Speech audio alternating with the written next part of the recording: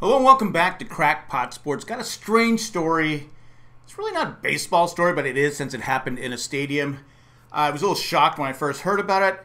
A couple last night in Toronto at the Rogers Center was caught having sex up in the stands, but up on the top of the stairs. Now, my first thought was, were they hot? No, I'm kidding. I'm kidding, of course. No. But they're having sex at the stadium in public. Now, someone had caught it on film, filmed the act, and I guess they alerted security. Security actually went up there to tell them to stop. They were asked to leave the stadium. I don't think anything happened to them. Because Canada, it's like, hey, you know what? We figure you just made a mistake. You know, they're just so nice up there. They said, it's okay. We don't mind. But next time I go to the baseball game, I'm going to pay attention to the vendors because it's going to be peanuts, Cracker Jacks, condoms. Because this is getting crazy. Because a week ago in Oakland, there was a couple, and one of the female was performing a sex act on the male. No one alerted police until after the game, so they're still looking for him. But I'm kind of thinking, okay, Oakland's struggling to get fans in the stands.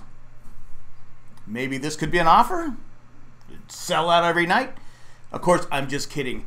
As an older person, you know, in my younger days, I was like, I don't care. I don't care. You know, before I got married, had kids, all that stuff. Now I got grandkids.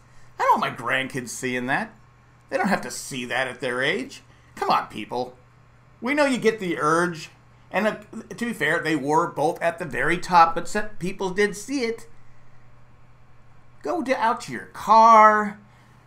Go somewhere else. Get a room somewhere. Go home. Are the games that boring? I mean, I get it. Still, again, you get the urge. You want to do what you want to do.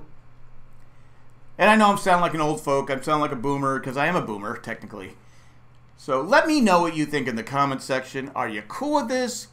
Should there be a huge punishment for this? I mean, I don't know what you would do to them. I mean, maybe a huge fine.